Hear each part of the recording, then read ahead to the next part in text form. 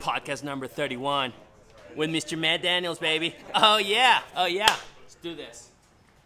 Are you ready, Matt? I'm ready. All right, man. Thank you so much for being on the show. Appreciate it. Yeah, thank you for having me. Yeah, dude. This is great. We're here again to the Go Far Shop. It's Wednesday morning. I think it's going to be a hot day today. Yeah, high of like 97, I think.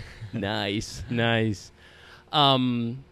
So I want to start with a very, very serious question here right now. This is the most important question that if I can get an answer from you, that, podcast would be so worth it. What happened to the mustache? I'm just kidding. I love that thing. It's like, that's like your thing. Yeah. So just I'm happily married, and I'd like to stay that way.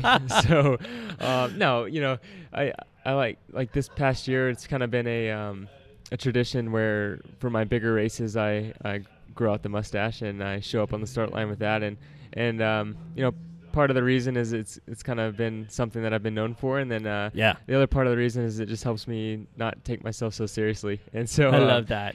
After the race, you shave it off, start clean, and start a new training block. And I love that. So we'll see what 2020 holds. I don't know if it'll be a soul patch, a beard, a mustache, or what, but it'll be something. I have some ideas, actually. I was thinking, I was running yesterday, and I was like, I have some ideas. Maybe you can do, because you could dye it different colors, that could be one thing. Or maybe there's this rocker, Argentine rocker, who used to have half of his mustache used to be white, and the other half used to be, black or different colors, so that could be your thing. Well, that'd be a good look, yeah.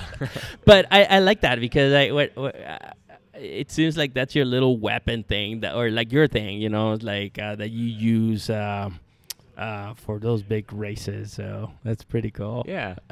Maybe what I'm really considering is the mutton chops. So how's that? What's that? So yeah, we can go the big Western style mustache with some big sideburns and mutton chops on the side. So it's funny because I cannot grow a beard or mustache, so I was like, man, I have envy. I mean, plenty, So, but no, it looks good and awesome. And yeah, it's good to stay married. So of course. No doubt.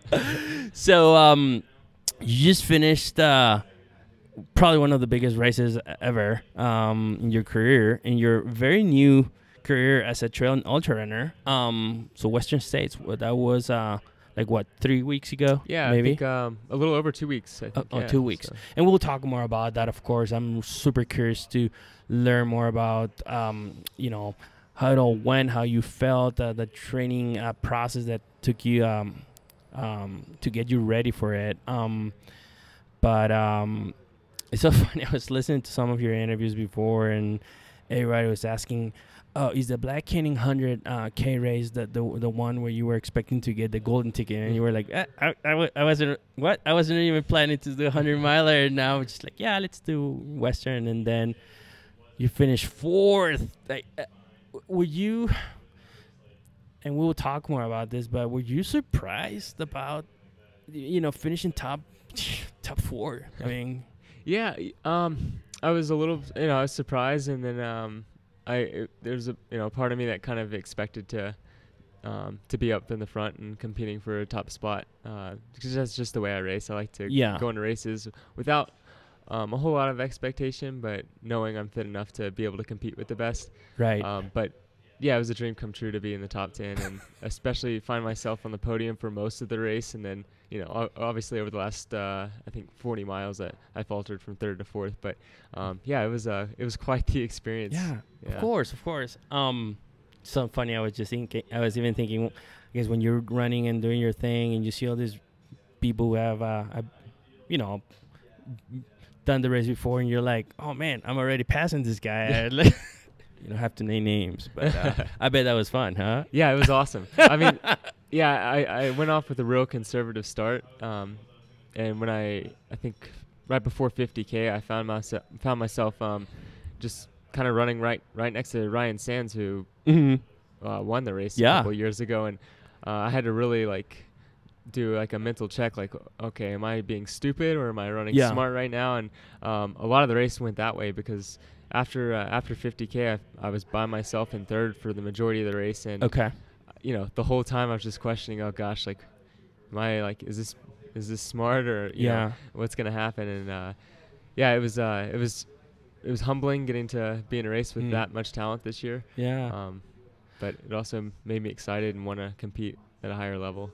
Now, when you're running by yourself, how you know, how's your head and mind working? Like, you push yourself, like, because you're wondering, you know, how am I doing? Like, do you keep going hard? Do you know, go steady? How does that work? It was a lot of everything. I think for me, the biggest thing was just skip from one aid station to the next, and you know, really trying to split the race up in sections and focus. I was more focused on, you know, my nutrition and staying cool and things like that. And so you're not really thinking a whole lot about the pace. You're just, you know, moving through the mountains and you know, running at an effort that you feel like you could sustain for, you know, all day basically. Yeah. And I think, you know, having that focus on taking a gel every 30 minutes, or okay, I need to get to the next aid station and refill my ice buff and you know, cool off and maybe drink some Coke or eat some potato chips. So you're kind of thinking about that, you know, as you're running it, rather than thinking about, okay, you know, where's everybody behind me and ahead of me? And so, yeah, nice. At least for me, that's kind of how. So it focus went. more on yourself. Yeah. Got it. Makes sense. That's interesting. That's interesting. It makes you focus on you rather than other people. Now, for the people who don't know you, because, you know, this podcast is not like a necessarily trail running podcast. It's in general, like I was telling you, interview people with different backgrounds that, you know, have the spirit of digging deep and doing their best. Why don't you talk a little bit more about yourself? Growing up in Arlington, Texas, pretty much started running since you were like 11 years old, and then, you know, started running in college, went to the Navy. You were there for a few years, and then I guess I'm really curious to learn more about your background real quick. We'd like to spend a lot of time talking about Western. Sure. But what I was going to say is, like, I'm just curious about, do you have any first memory of, you know, when you were a kid running? If I would ask, you know, one of your first memories about running, is there something that you can think of? Yeah. I guess my first, you know, real memory of running and actually enjoying it was I was probably, I don't know, 9 or 10 years old, and I was in the Boy Scouts. And we were at this park in Texas. We were going to, I think, like, plant grass or something in an area that grass wasn't growing or something.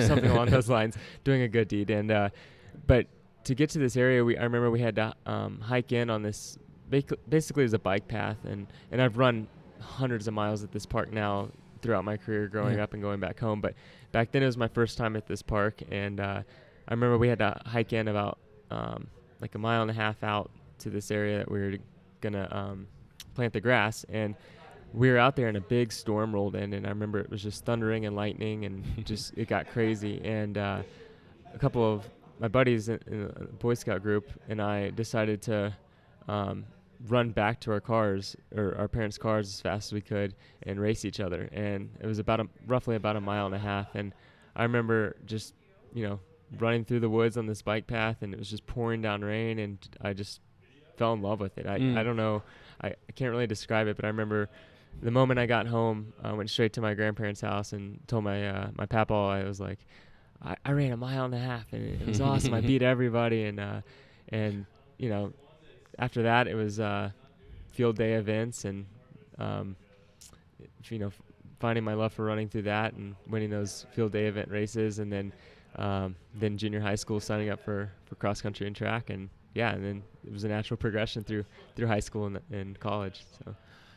And you were initially focused on road, is that right?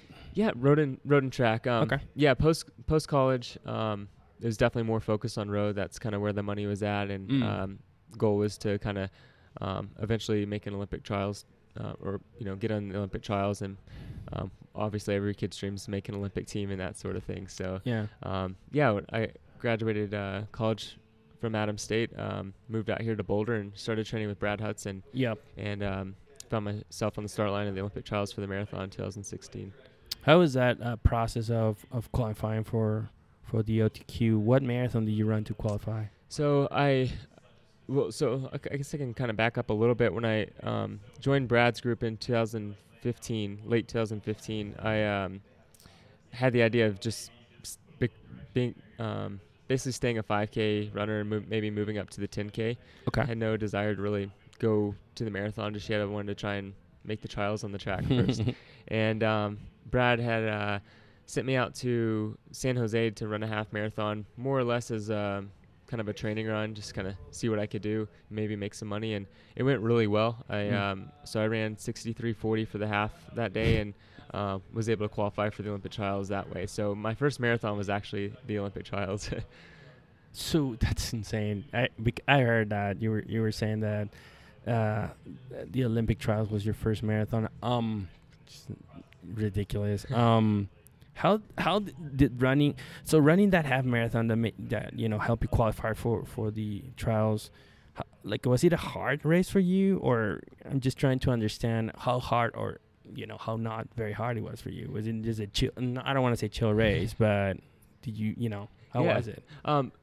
For the majority of the race, I'd say 8 to 10 miles of it was surprisingly easy. I found myself just everything was just clicking. It was one of those days where you're just in that flow state. I remember looking over to my left and there's Meb Keflewski, and I'm just like, are you kidding me? I'm running right next to Meb in a half marathon. And obviously any race at a high level like that, you get 2 or 3 miles away from the finish line, you're starting to have to push a little bit, and it got tough, but it never, I remember when I finished that race, I actually was in like a battle with a guy named Nick Hilton, and he out-leaned me at the finish line. So we'd run 13 miles, and it came down to somebody having to out-lean me. No. And so that little bit got a little tough. Yeah. And like when you do those races, I bet you don't really focus on nutrition, right? Yeah, I had never taken a gel in my life, I think. And, so funny. I always talk with the guys, they used to work at the Boulder Running Company. You and I used to work at the Boulder Running Company, and all of you guys are super fast runners. And I always ask them about their nutrition strategies, and they're like, nope, nothing. I'm like, dude, I don't know, it's just insane. And it's not that surprising. So you qualify for the trials. That was in 2016, right? 2016, yeah. And how was the experience of running that marathon? It was an experience. It was. Did you specifically train for it after you qualified, or were you focused on other things and then you were also doing that marathon? Yeah, I did. So we actually had quite a few of us on Brad's team that had qualified for the trials. So what we did was we went out to Henderson, Nevada, just outside of Las Vegas, and did a training camp for about 2 months. Wow. And so basically we went out there to kind of mimic what the weather was going to be like in LA and just get away from everything here in Boulder and just focus on the marathon and doing a big special block for that. And my training went amazing. I don't know if I've ever been as fit in my entire life. Maybe almost to the point to where it was too good. And I think that was part of the problem. I got to the starting line a little bit too tired and kind of maybe left my race in a few workouts a couple weeks before. But that's kind of part of it. You learn. It was my first one, and an awesome experience. And the race itself was great for 13 miles, and then it was not great for 13 miles. And it was one of those days. But I left it super bummed because I felt like I could have. I was in shape to be like a top 10 type guy, I think, in the trials, and finishing in, I don't know what I was, 40th or something like that was really disappointing at the time. Of course. And when you were done with the race, was that around the same time that this is a cool story that I would like you to share with people, where you meet with your friend Hayden Hawks, and you guys kind of start talking about, hey, maybe running on trails, or the fact that you guys didn't really enjoy running on trails, and that kind of sparks your curiosity to start training more on trails, and then that kind of evolved into look at what you're doing now. Yeah, exactly. Talk more about that experience of maybe being a little disappointed with your performance at the Olympic trials, and then how did that kind of evolve into getting on trails? Yeah, so it was a really cool story actually. Actually, before the trials, Hayden had just graduated college, and he'd come out to Boulder. He was looking at groups to join, road running groups, and where he was going to go post collegiately to run. And we talked a lot about how much we love trail running. And I was like, oh, I still have the trials to do, and I'm going to still focus on road, and we'll see how that goes, and then go from there. So fast forward to the trials. Another really good friend of mine, Addie Bracey, who was running for Coach Hudson, went to the training camp with me and ran the trials. She kind of left the trials with sort of the same feeling I had, a little bit of disappointment and that sort of thing. So after the trials, my roommate at the time, Andy Wacker, convinced myself and Hayden to do the U.S. mountain running champs just for fun. And I was looking for something totally different than the roads. I just had no desire to train for another marathon at the time. And so it'd be fun. Let's go out to New Hampshire and run. And so Hayden and I went out there, and I also, in the meantime, convinced Addie. She was thinking about retiring from running and the trials being it. Oh, dude, and I said, that's Addie, amazing. I was like, just give this one race a shot, and let's see how it goes. And so we went on a training run up Green Mountain in Boulder, and she kicked my butt and set an FKT up that, and she was like, okay, maybe I'll be good at it. Yeah. That's awesome. So we all went out there, and all 4 of us qualified for the world team, and it was all over from there. We were nothing but trails ever since then. So how do you qualify? So you qualified for world after doing this. What kind of distance in terrain was the U.S.? What was it again? So it's the U.S. mountain running champs. Okay. Yeah, New Hampshire. New Hampshire. So how the U.S. mountain champs work is every year it alternates. So one year you have an all uphill year. So the world championships will be from start to finish. It'll be roughly 10 to 12K straight up a mountain. Wow. And then the following year it'll be 10 to 12K up and down year. So and they always set the U.S. championships to mimic what the world championships will be. So the year we went out there, it was an all uphill year. I've seen photos. That looks epic. Climbing. Yeah, brutal. It was gnarly. So the course in New Hampshire is at a ski resort called Loon Mountain. Okay. And it's a really incredible course. It's for a road and track guy. It's really it's pretty good. It's a lot of it's really fast and runnable. The last 1K though, you're going up a ski slope that's between 30 and 40% grade, so it's steep. Oh, yeah. Wow. And we all went out there and just had the race of our lives, and found ourselves up front and competing for a spot on the world team. How long after you finished that race were the championships? See, that race was in July, and it was actually July 4th weekend, and then the world champs was on September 11th. Oh, okay. So yeah, cool. We went out to Bulgaria for that one. Yeah. It was my first trip to Europe and to race on the European scene. So nice. Yeah. And then you won a gold medal, right? Yeah, it was the first ever. Thank you, God. First ever time that a U.S. team has won gold at the mountain champs. So it was really cool to be a part of that. Of course, that's such a big deal. I mean, running for your country, winning gold, going to Europe. How was Bulgaria? Bulgaria was interesting. Yeah, a lot of people ask what Bulgaria was like. Yeah. And, we didn't really see. I mean, we saw a lot from the drive from Sofia up into the mountains, but the mountains of Bulgaria may be some of the most beautiful mountains I've ever been to in the world. I mean, it was stunning. Stuff you just would never expect. Yeah. The food and that sort of thing was a whole nother topic. Not great. Yeah. You mean that they didn't have pizza? They did. I say that because I know that you like pizza a lot. I do. I love pizza. Yeah. There's a lot of things I like to eat. But yeah.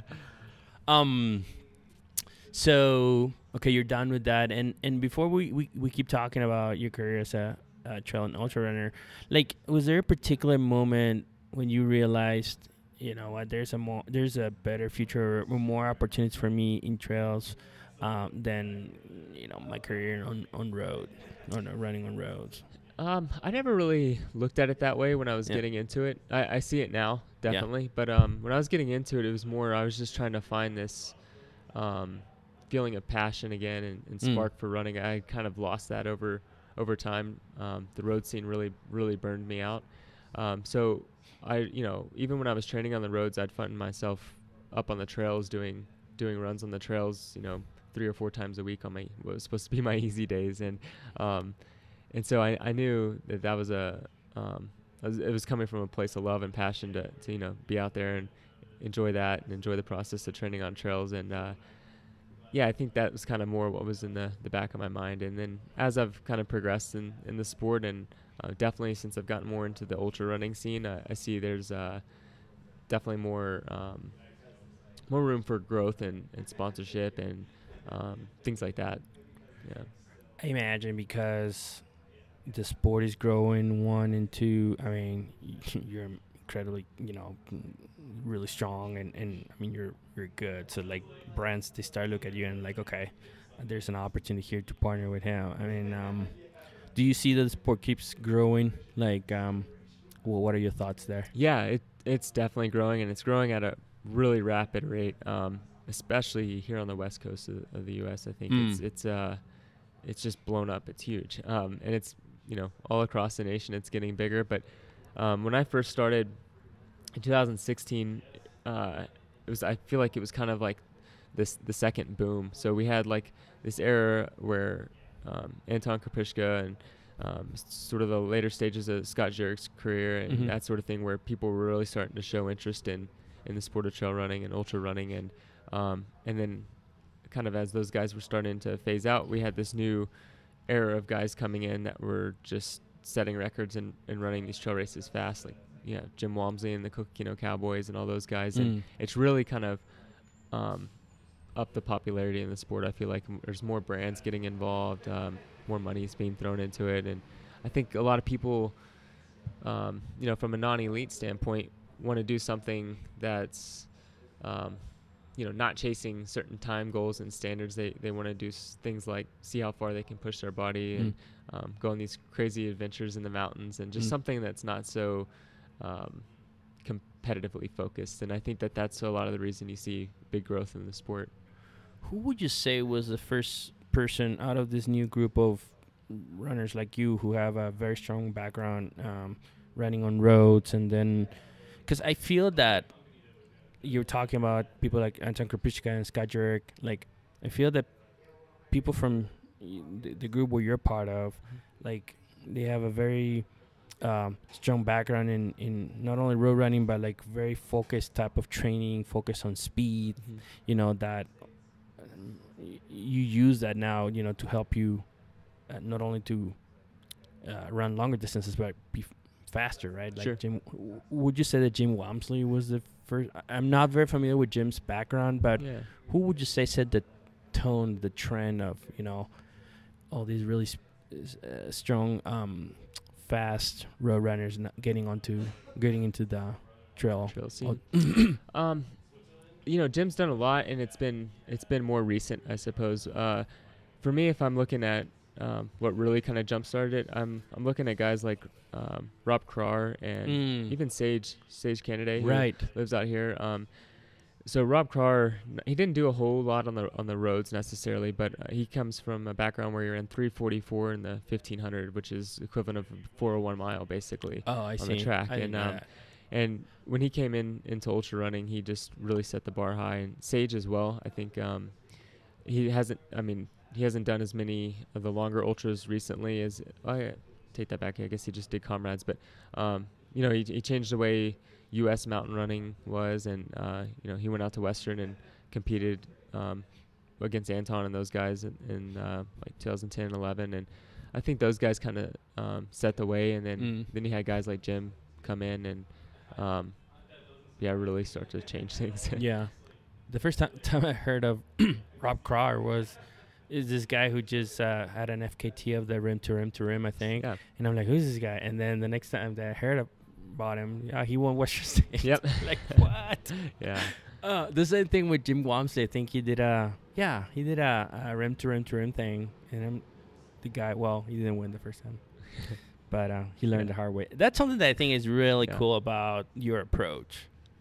That you're like, I want to take it easy, the fact that you got the ticket to Western States. It seems like you didn't put tons of pressure to perform. And I mean, of course you do, but, and then, I'm sure you want to go back next year, but you're just taking your time. Yeah. It's not that you have to win, you know. I mean, you're young and cool. And so, all right, so you start training, you start winning races. That's pretty cool. And then you started your ultra distance career, or started running ultras. Your first ultra was the Black Canyon 100? So that was my first 100K. No, the flag line, Yeah, right? the flag line 50K was my first ultra, and that was, I'm gonna get the dates mixed up now, but it was in the fall of 2017, I believe.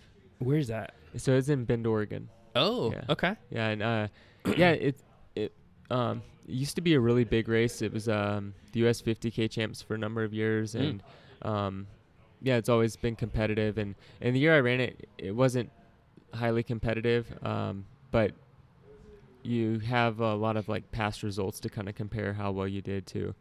And so I knew that that would be a good one to go out and run. Relatively runnable course, pretty good. Not a ton of vert, but enough to kind of Got it. introduce you into the trail scene. Yeah. When you started training for trail running, did you like stop training with Brad, and then did you start self-coaching, or? Yeah, yeah. So I wasn't running with Brad anymore. He's, he loves the marathon and the road stuff, and he's a great coach. And I think trail running is a new enough thing to where I was like, yeah, I'll just try and coach myself. And I did that for a very short period of time. And then I had a friend, Kenyon Newman, who was helping me out. And then, yeah, and then when I started getting more serious with the ultra distance and that sort of thing, I had reached out to David Roche. Yeah. So, yeah. How was that? I guess process of reaching out to, like, why did you think of him as somebody who would be a good coach? I mean, he just coaches so many people, and I mean, amazing athletes. And not only that, you can tell he's known, I guess, with his wife as well, for this philosophy, of just enjoying what you do, loving what you do. What made you think of David as a potential coach, and then you went reach out to him? Sure. Yeah, so I had gotten in 2017, I had gotten a email from David, or maybe it was like a message on Facebook or something, but he just reached out and he's like, hey, it looks like maybe you're not enjoying every run, enjoying the process. I see some of the posts on Strava, and I just want to reach out and see, make sure everything's okay. We, my wife and I love following you, and we're big fans, and we want to see what's best for you. And I just thought that was awesome. And I was working with somebody at the time, but I was also going through a lot of life issues, so maybe that was translating to how I felt about some of my running. And yeah, and that always stuck with me. And then finally I was just like, you know what, that's the type of person I need to be having communication with every day, and helping me through the process of ultra running and trail running. And yeah, so when I was ready to make that change and have a more serious coach for the sport, I reached out to him, and yeah, he was willing to take me on and help me through it all. So did you talk about specific, when you first started training with David, do you have specific goals in mind? How did that all start? Yeah, I kind of went to him as a blank slate. I told him I would eventually love to be able to be the first sub 4 minute miler, also win a major 100. That's, for whatever reason, that's always been something I've wanted to do. It's been like a self goal to have that incredible range and distance. And then I told him, I just want to enjoy it again. Like, I want to really fall back in love with the sport, and I want to be able to go do a short mountain race and have the same amount of success as I could have in a 50K or something like that. And yeah, he was all for it, and it's been really good since then. I would say the biggest thing initially is he just instilled this thought process in my head of, this is going to be a long-term thing. Like, you're going to run great this year and next year, but 5 years from now is 5-6 years from now is where things are really going to happen. And we got to keep that in mind right now, so we don't get too far ahead of ourselves. And yeah, it's made a huge difference. All right, so you start working together, and was that when you decided to target your first ultra distance? So I had already done a 50K, Right. and then I had done a few like longer mountain races, but nothing over 30K in the mountains. When I started working with him, we had in mind, I guess to do a couple 50Ks, and I convinced him that I wanted to give the 100K distance a try just to see if I liked anything longer than 30 miles. And he was a little hesitant at first, I think, but he was very supportive. And it was always like, yes, you can do it, but we're not going to train specifically for it, sort of thing. We're going to keep dialed back like we would if we were still doing 50K and that sort of thing. Got it. So you were initially focusing on that distance, but I'd go and run 60 miles and give it a try. Yeah, exactly.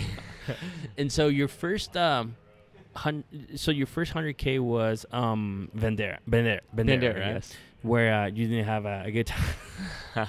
Basically hit your head is it against a tree or? Yeah, I hit my head on a tree. Just basically to avoid another a collision. Runner. Yeah, with another runner. I kind of went off the trail a little bit, and there's a kind of a low hanging tree, and it wasn't a branch, it was the full trunk. Just took me out. What was it like? Were you distracted, or were the other runner was distracted? What do you think happened? So it's kind of hard without seeing. Was it your full man? It could have been. So we were on an out and back section, really narrow single track technical trail, and I was going downhill. She was coming uphill, and it was just like, when you're going downhill in the middle of a race, you're going really fast. And I was trying to put distance on second place at the time, and we just didn't see each other until last minute because of the tree coverage and the terrain. And as soon as I saw her, so I didn't hit her, I kind of went on the embankment. So it was nobody's fault. It was just the way the course was laid out and how fast I was running at the time, I think, probably. So you DNF'd. You text your coach. And you're like, okay, what's next? And you decide to do Black Canyon because that was actually David's initial pick. It was, yeah. So how many months after Bandera was Black Canyons? It was about a month. Okay. Yeah. So I had about 2 weeks to kind of recover from the concussion, and then a decent week of training, and then we kind of tapered back down again. And Black Canyons is where? It's in Arizona. Oh, I see. Just outside of Phoenix. So you went there with, what was your goal was again to experience the distance, to get used to the distance, and you end up winning it, and that's where you got your entry, your ticket. I like how it's called the golden ticket. I saw a photo of Addie when she got her golden ticket. It's like, it looks like this big check. It's pretty awesome. Ours was a chocolate bar, actually. Oh, really? At Black Canyons, with the golden ticket label on it. How was the race over? Like, how was your experience running it? Again, I'm just curious to hear from you. Was it like easy-ish? Hard? You had to dig deep a lot. How did that go? Yeah, Black Canyons again. It was one of those races, and you don't get them often. I think before Black Canyons, maybe a race I had like that was the half marathon where I qualified for the trials. But it was another one of those races where I was just in this constant state of flow, and like nothing was bringing me down. Like I just felt amazing for almost the entire race. The one low point I hit was from basically miles like 45 to 50. I think I ran a little bit too hard. I got a little excited, and all I did, I took an extra minute at the aid station, I think, just to kind of calm down, and then just enjoyed the last 10, 12 miles of the race, knowing that I kind of had it in the bag. Because it was on an out and back section, so you could see how far second and third was from you. And but yeah, it was amazing. It was just everything was clicking. Nutrition was on point, better than it's ever been. The trails were just my favorite type of trails. Real flowy and a lot of runnable sections. And got it. Yeah. Were you working with your current nutrition sponsor? I was, yeah. Okay, I was actually at Black Canyons. I was testing out some new product that's going to be launching here. It'll be launching here next month, and so for the first time I was using it. It was kind of a gamble, but it worked really well. Yeah. When you were talking about being in this state of flow, I'm just curious. What do you think? Like, do you focus on something specifically? You get motivated by, I don't know, trying to beat other runners, or what is flow for you? I don't know if this is an answer. An answer that's a question that's easy to answer, but I'm just curious to see what's on your mind while you're doing that.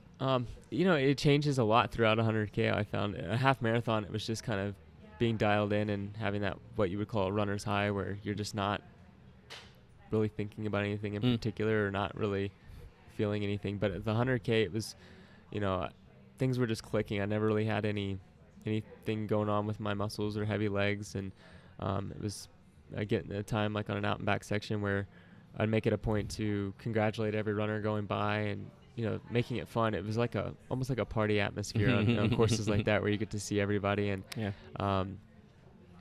was just a lot of just like finding things to be happy and joyous about, and being excited that I was winning a race, that competition and that long of a race, and I was running it for the first time. I think a lot of that just kept me very uplifted and got me through the finish. Right. Yeah. Of course, the adrenaline and getting that energy from people who are like cheering you on and things like that. Right? Definitely. Yeah, for sure. Do you, like, when you do these races, do you listen to music or? No. Yeah, I've never really listened to music on runs or anything. I'm old school. Yeah. Yeah. Wow. I do, but after a specific period of time or distance, like I don't know, 50K. So that's 30 miles. Usually after mile 20, it's like I earned my music now, so I do that. But yeah, everybody's got their thing to get them through. Or that's like I've only done 150 miler, and for me that would be after completing 10 miles, I would just eat a Snickers. Yeah. Of course, I'm not. I've got to reward yourself. Yeah, like that's kind of cool. All right, so you win the race, and you decide to go to Western. Talk more about how was that. I guess your conversations with your coach, with David, after winning and thinking about going to Western. What were the plans, and how was your training leading up to the race? So right after Black Canyon, got a congratulations text from David. He was super pumped, and he said, whatever you do, don't accept the golden ticket just yet. Let's talk when you get back in town. And I was like, cool, totally expected that,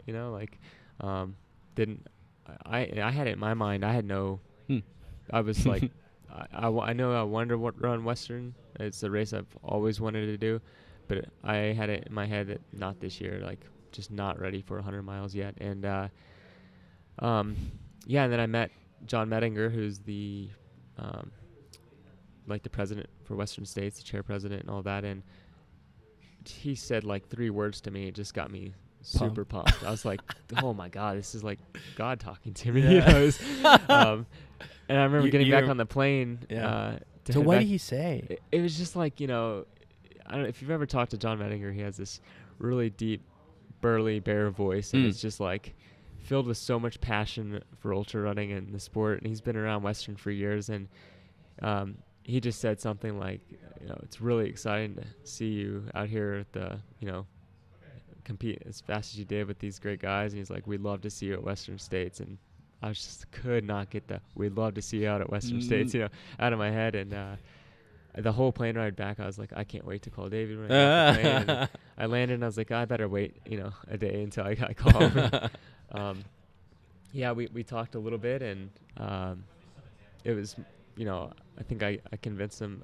The whole thing, I wanted to just experience it. I didn't care if I finished. I was barely making cutoffs or anything. I just wanted to go to Western to experience what it was all about. And I think that's kind of the mindset we went into it with. And training, we kept pretty dialed back. We did a few things, to make sure I was prepared for it and everything. But to run 40 more miles.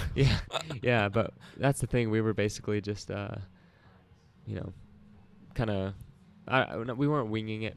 I mean, David knows exactly what he's doing, but it was definitely coming from a place. I remember he told me on a training run, he's like, you're not ready. I don't think we're ready for the 100 miles yet. Let's just go have fun with it and experience it. And If you drop out, you drop out. If you finish, you finish. Mhm, Great. mhm. Let's just see what happens. What other things or different things you did to get yourself ready for Western? I mean, nutrition wise, or even, you know, your mindset. Because again, you know, it's you finish a 60-mile race, you won it, you feel great, but man, it's still 40 more miles. I remember you saying in an interview that you talk with Scott Jurek about it, and he's like, "Yep, respect the distance, Yeah. respect the distance." So Yeah. anything else that you did that you really help you to, because and we'll talk more about Western, but how was your experience overall in the race? You have, like, you know, we'll have highs and lows, but how would you say was your experience at Western overall? Like, Oh, it was I mean, it was amazing. Yeah. I mean, like nutrition wise, Yeah. and you know, mental wise, were you always, you know, feeling good, or? Yeah, for the most part. I guess you know, for preparing for it, we didn't really change much at all, Mhm. other than the fact that, you know, I would do some long runs and focus a little bit more on nutrition and that sort of thing. But we kept it, you know, pretty chill, and I think it allowed for me to be kind of ready for anything Mm. at Western. And yeah, I mean, that 100 miles, like, the overall experience was amazing, but you know, during a 100-mile race, and anybody that's run one can tell you, you go through a lot of different experiences and emotions. And the nutrition was on point for 40 miles, and then it was terrible for 40 Mhm. miles, and then it was okay for, you know, Mhm. 20 more miles or whatever. And I think that's just the way it goes. When you run that long, your body's gonna reject Mm. certain flavored gels or things like that. And I had some Achilles issues and some little nagging injuries come up during the race, and things like that. But overall, like, as far as the mental state goes, it was a really good experience. Like, I think anytime you can get to mile 99 and be excited to come back and race it again, it's a good day. So Of course. yeah. So this is the first time that you, I guess, ran with Pacers and put together a crew team. How was that experience? Because you know, it's something new, right? They've never done before. Right. How was that? Oh, it was awesome. I putting together my crew team, I was really trying to find, you know, well, so I had my family out there who was part of the crew, which was awesome. My wife, one of my good friends, Chris, and then my parents, and they were great. And then I also had a good friend, Hayden Hawks, and Mhm. Joshua Stevens come out to help, Mhm. and they both also paced, so they paced and helped out with the crew. And putting together that team, I just wanted to surround myself with amazingly positive people that I knew I enjoyed being around and enjoyed running with, and Mhm. that were going to just uplift me when, you know, I was at those low points of the 100. Yeah. And that they did. You know, it was Yeah. you know, talking to Josh, you know, he was you know, the crew chief, if you will, and he'll say, I think, again, give us a B+, like, there's things we could have done better and this and that. And you know, for my first 100, I give him an A+.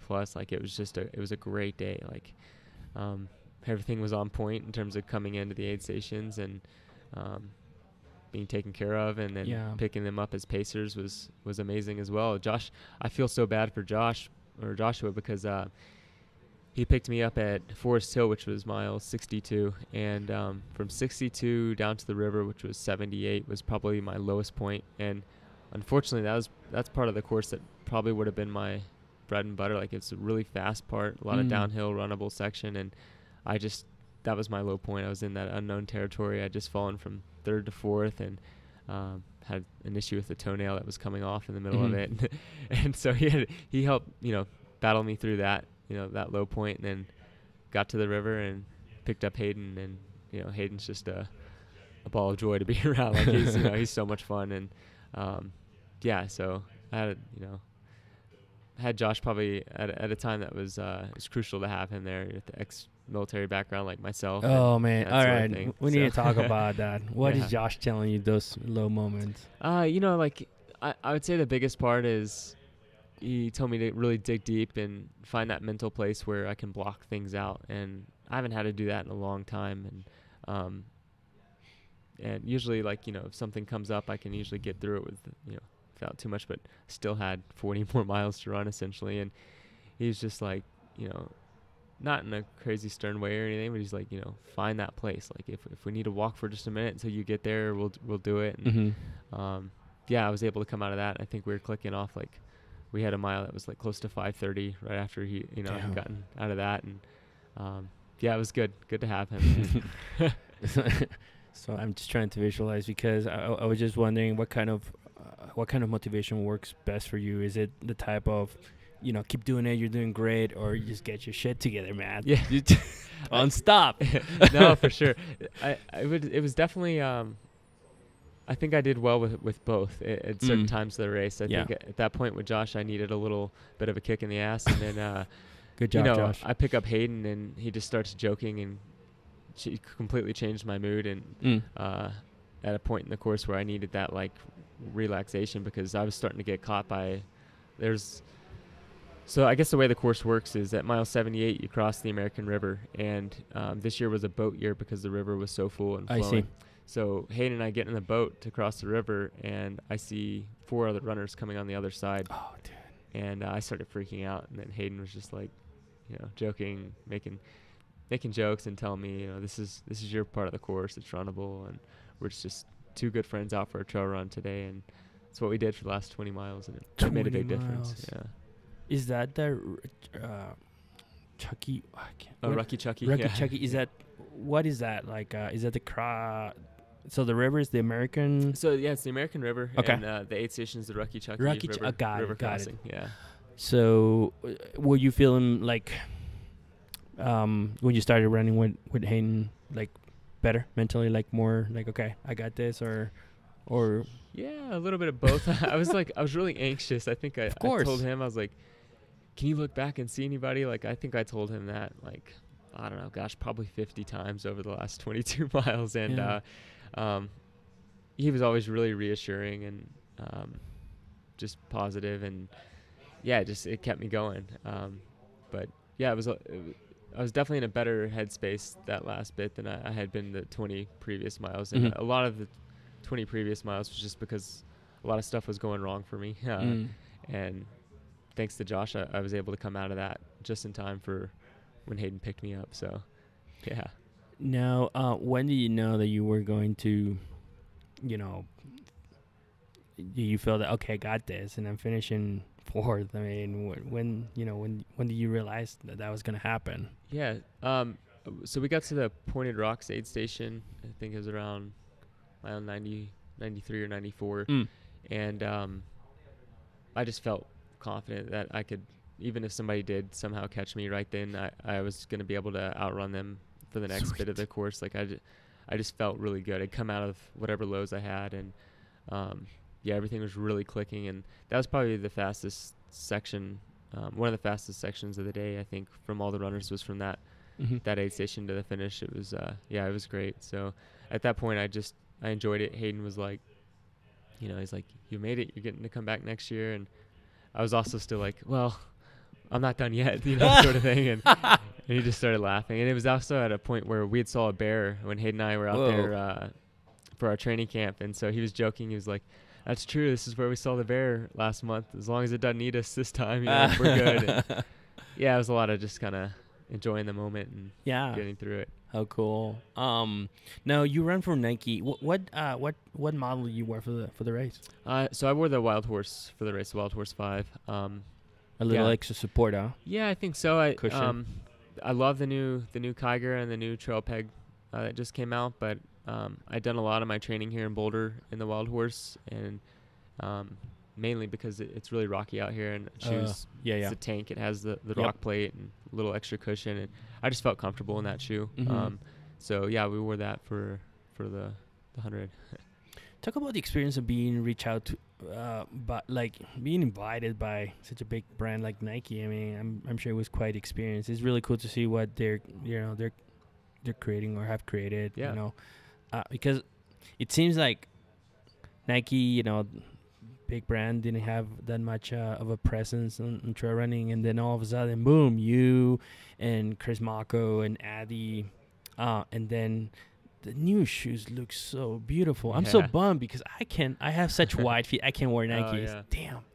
But talk about that experience of being approached by Nike, how that whole process go, Yeah, it was awesome. I actually after my first ultra, the 50K out in Flagline, they were actually out there, I think as a sponsor for the race, and so I guess they took notice of how I ran out in that race, and they reached out to me about 2 weeks before Christmas. It was an early Christmas present for me, and I was shocked because like other than that race, I had a pretty terrible year. I made the world team for long distance mountain champs, but I ran awful out there at the world champs, and I DNF'd another race, and it was just it was a terrible year, and I was shocked. I got the email, and I was just like, yes, let's do it. Like, very, very grateful, and it's every runner's dream as a little boy to be sponsored by a shoe brand like Nike. And of course. To hear kind of what their plans are and were at the time for developing the trail team and making that a bigger brand and where it's going to be going here in the future, got me really excited. And ever since I've been involved, it's been like being part of a family. You think of this big, huge corporation, and I couldn't feel any more different. Like, I mean, nice. Yeah, they had guys were out there at Western that worked for Nike, and it was just like seeing your best friend. It was really, really a cool time. Yeah, nice. In like as a team, do you guys have specific goals? Like, for instance, do you try to race specific races or go to I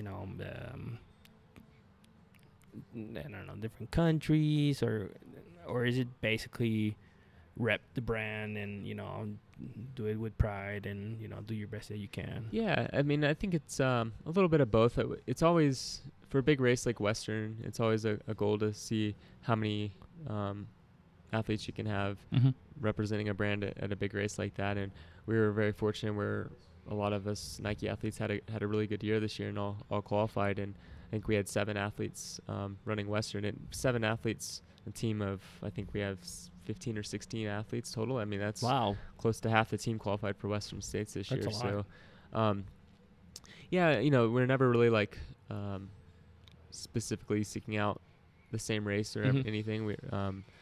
We all have our own schedules and our own thing going on and distances we race and stuff. But it's always fun when we can get together at one race like that and show up. And Brittany, she was second. That was a huge showing for Nike. And she had an unbelievable race. And so it's been fun. And like I said, it's a real family-like team. We always chat with each other over social media and make jokes and stuff like that. And half the team lives here in Boulder, so it's always fun. We get together every now and then. And Addy finished 9th, right? Addy that's finished awesome. 9th, which is really cool.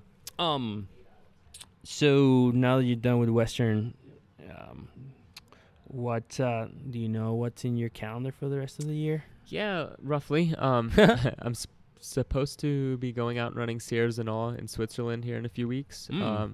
A lot of it's going to depend on how my training goes this week and how recovered I feel. I'm feeling good, but I also, I don't want to push it and overdo it. I'm in no rush to come back. I'd rather stay healthy. Yeah. Awesome. Love that.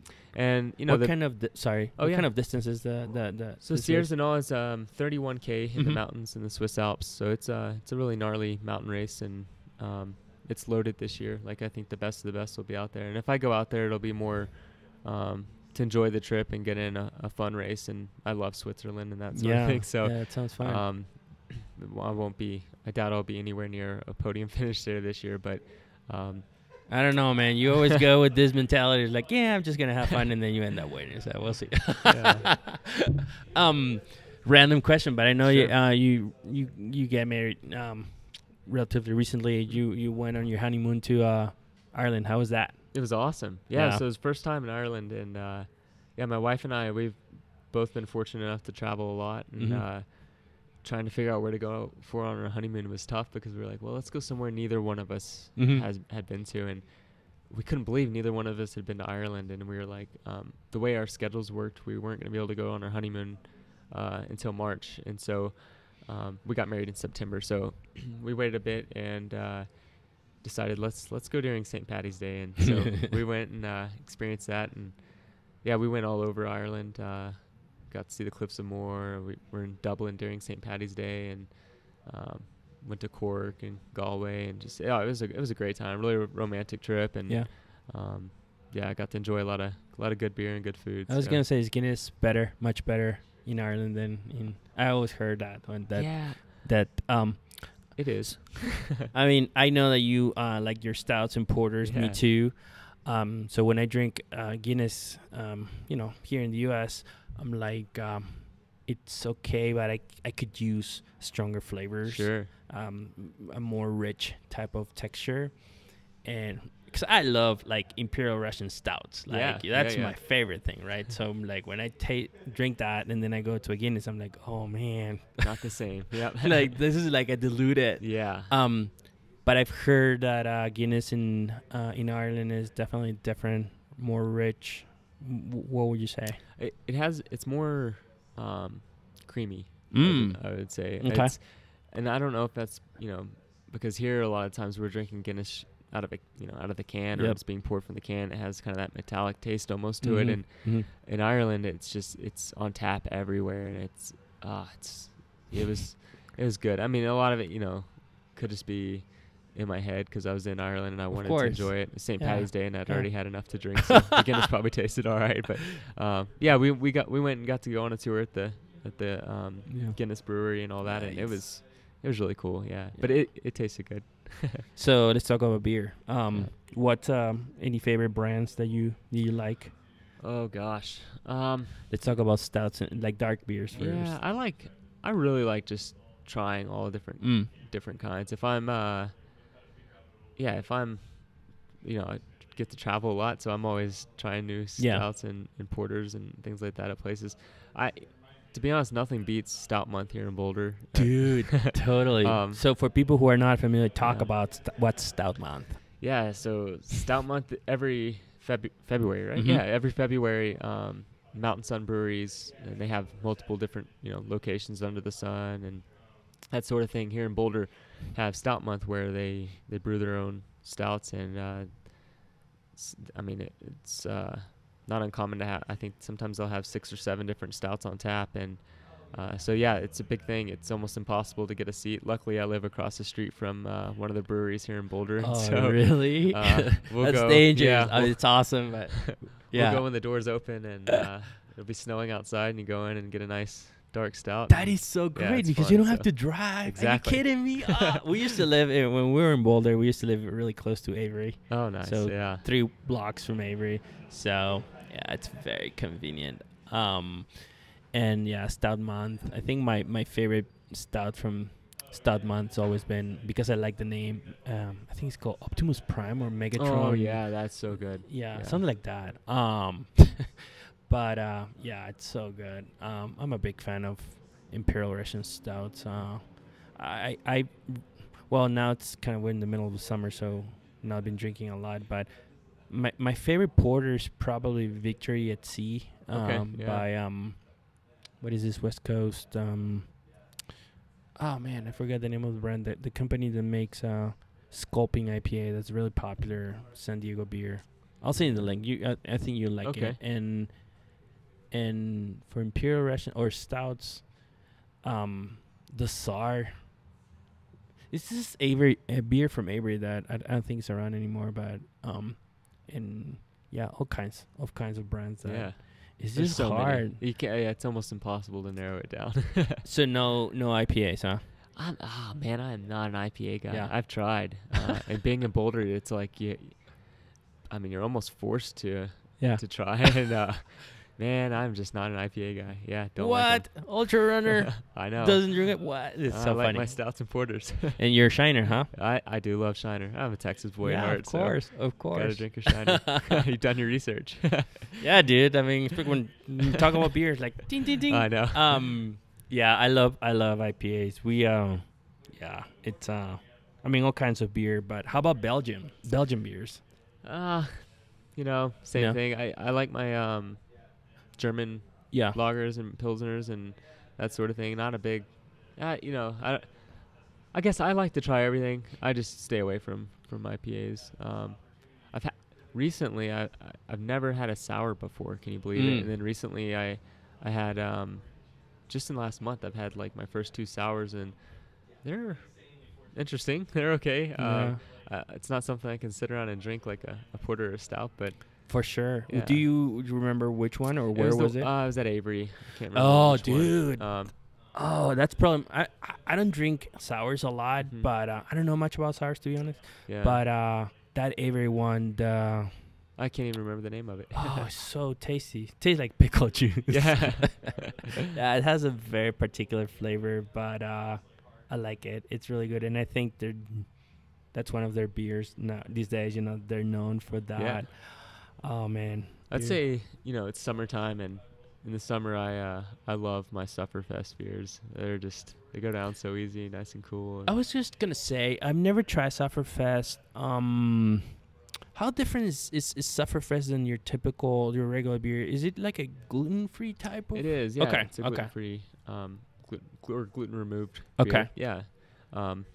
Yeah, and they're typically a little bit lower in alcohol content, but they're just so refreshing and good. Yeah. Especially you're I right. have to You're be careful with that. you're right. Especially now that it's so hot. Like sometimes I find myself like, oh, I want to have a beer and I feel that earn it. So, but Sure. but just because it's so hot that you just want to drink. That's one of the reasons why I gained I don't know so many extra pounds. But I'm working on it. Addie's helping me on that. Oh, Dude, this has been so much fun. Yeah. I appreciate you coming to the show, talking more about your experiences. Wishing you all the best. Thank you so much. Yeah, we have to do this again. If not, later in the year, next year when you win Western. For sure. Yeah, that'd be great. I love it. Thanks, All right, man. thank Oh, you. no, and before we, Oh. before we finish the show, sorry. Where can people find you online, social media, and your website as well? Yeah, so you can find me on Instagram. It's at MattDaniels480. Same thing, I think, Facebook, Strava, Twitter. And then my email is mattdaniels480@gmail.com. So you're always welcome to shoot me an email if you have any questions or want to talk about life, running, anything. Really. I'm always Love open that. to chat. And then my website is www.mattdanielsrunclub.com, and that's my coaching website, but you can also always reach out to me through that. So I'm always taking on new athletes, so if anybody's ever interested, All right. just talking training. Yeah. If you want to learn how to run sub 4, Or 100 miles. 100 miles, baby. From 4, you should create it like a new trend / package. You want to run sub 4 and 100 miles. I'll show you. Yeah, there we go. All right, man. It's been fun. Yeah, Thank you very much. thank you, man. Okay, bye. Bye.